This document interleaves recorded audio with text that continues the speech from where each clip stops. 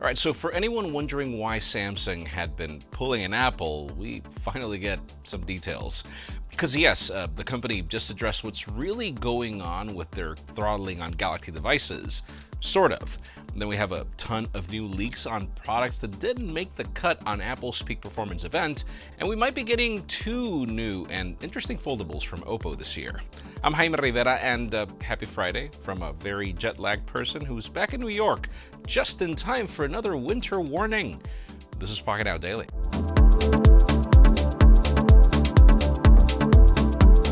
The official news today begin with nothing, and your puns are welcomed. It's not like if any of us chose the name for the company. A few days ago, the company announced that they'll be hosting an event on March 23rd at 10 a.m. Eastern. This will be a virtual one that's currently titled The Truth, and nothing says that they'll be announcing their roadmap for 2022 at this special event.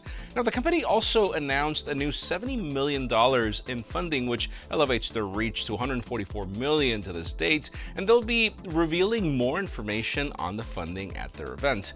The thing about it is, we think we'll be getting more than just the roadmap at this event. Lately, we've seen some subtle teasers from Carl Pei on a Nothing smartphone, and earlier this week, we even saw him playing around with a prototype, which we don't know if it's a Nothing phone.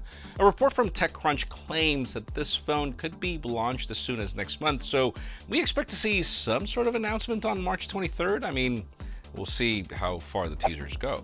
Let's shift gears on to OPPO and their foldables, as the company wants to bank on the hype and success of their Find N, even if technically that phone never left China. Now we have a new report from Digital Chat Station where we have claims that OPPO is working on 2 different prototypes of foldables for 2022. That includes a clamshell-style foldable with a horizontal hinge and the unique smartphone with a rollable display. Now, the leak also mentions that OPPO has been surprised by the Find N success in China, and now they want to explore what happens in other markets as well. But going back to the upcoming foldables, let's talk prices. I mean, the clamshell foldable would reportedly be at the same price as the Galaxy Z Flip 3, while the rollable one will be targeted at the high-end segment with a price tag of around $1,600. Oh, and this rollable model would also have a bigger screen than the Find N.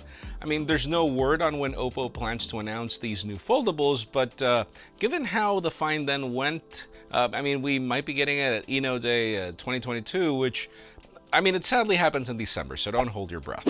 I know. The Apple event just happened a few days ago, but we got some new leaks of products that didn't make the cut on Tuesday, which we did read your comments for. For starters, we have a new tweet from Ming-Chi Kuo where he mentions that the new MacBook Air will go into production in late Q2 or during Q3. Apparently, it'll be powered by the M1. Notice this, and we won't be getting a mini LED display, but we can expect a new design and more color options like previously stated. Now, moving on, there was a possibility of a Mac Mini and that it would be coming, but now we get more information, and it gets kind of weird because we have a new report from 9to5Mac mentioning that the new Mac Mini will feature Apple's M2 chip, and there will also be another variant rocking an M2 Pro. We got 2 different models and even model numbers for these machines, and the M2 Pro will allegedly rock a 12-core CPU instead of the 10-core that we're currently getting on the M1 Pro. Then you've got Ming-Chi Kuo claiming that there is a Mac Pro, an iMac Pro, and at least 1 Mac Mini next year. So we don't know if these are different machines. I mean, anyways, finally, we also got a tweet from Ross Young talking about another display.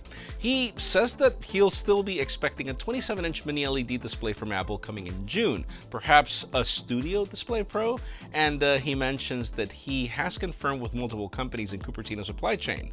So, newer designed MacBook Air with an M1, 2 or 3 Mac Minis with different processors, and the Studio Display Pro. I mean, it's getting confusing, but leaks always are. And finally, for the hottest news today, let's talk about Samsung and the whole drama that's been going on about the throttling of their devices.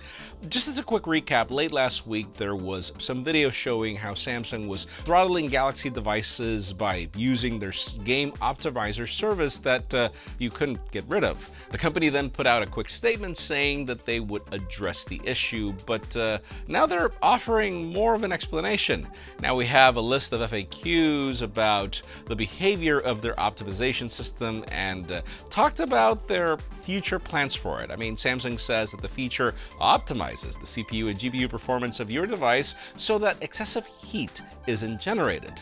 Then they're reiterating that there will be an update released that'll bring a toggle to allow applications to run at full scale. They're arguing that the list of 10,000 applications that was published last week is not a list of apps throttled by their service, and instead, this list allows Galaxy devices to determine whether the newly installed application is a game or not, which is kind of weird. And they also confirmed that benchmark applications are not a gaming application, so they're not covered by the service. It's kind of convenient though, considering that applications that weren't even gaming apps showed some throttling. On another twist, Sammy might allow users to completely disable the service, but they won't offer free repairs due to overheating if they're using their performance priority toggle unless its warranty is still available. Earlier today, they started rolling out that performance update in Korea, so I mean, in today's question, let us know, should throttling smartphones be a thing, regardless of the reasons? Because sure, companies can argue performance over time, but I think the consumer should have the choice at the end of the day. Unless that consumer is my 12-year-old son Andres, who nearly fried his computer over learning how to overclock the thing, just to show that he could play with more frames on Fortnite. Oh well. Anyways, that's just me. Leave us a comment down below, we'd love to know your opinion.